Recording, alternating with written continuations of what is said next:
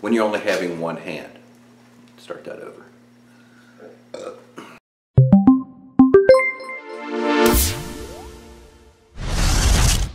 Creating patterns for your armor is a very important step in creating good, high quality, and accurate sized armor and props. But one problem with that is creating those templates on yourself. If you're trying to template something on your arm, you're really restrained to only having one hand that you can hold something down and trace a pattern. It makes it difficult. So today we're going to show you how to make a small part of your body into a duct tape form that you can use to create patterns with. This is a leg. You can use this, this is the lower part of a leg, and you can use this to create shin armor, and it's 100% accurate to my leg, and it will help you make your patterns and templates much more accurate that will fit you better and have better armor in the end. So let's get started making our leg, whatever it is, duct tape body form. Cue the epic voiceover music.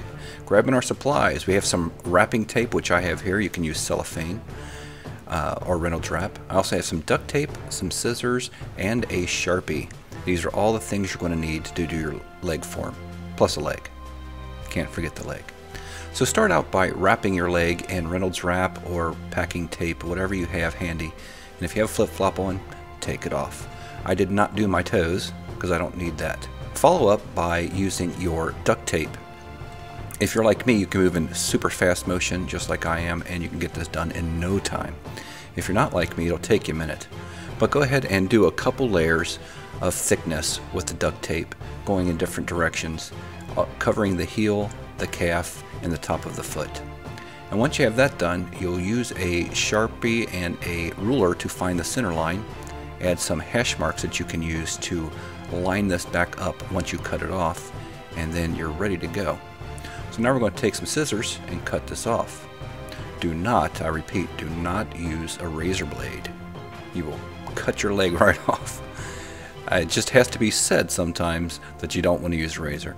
So dig that scissor in between your flesh and that duct tape and try not to cut yourself. It will poke and it will hurt, so be careful. Change directions if you need to get other angles, and once you're done, you can pull it right off and you'll have something that looks like this. Once you have that, just all suave-like, slide back in your flip-flop and move on to the next section. So once you're done, you'll have your piece looking like this. Use some duct tape to reattach it to make it a whole solid piece, like I did. Close off the bottom of the toe and start stuffing it with newspaper, or what I use is some old garbage bags. We get these every time we go to the grocery store. We keep them and we put them in a bigger bag and start stuffing that full. I put a little piece of tape over part of it so I can stuff it fuller. And then once you're done, you seal the entire top off with some duct tape. And once you're done with all that, you'll have something that looks like this. And if you want to take it a step further and make it easier to work with, well, first compare it to your leg and say, oh, I'm missing my piggies. And then you can grab yourself an old shoe or something and you can stick this foot down in there. This is one of the reasons we didn't put toes on it. It would make it impossible to really get it in and get it out of the shoe.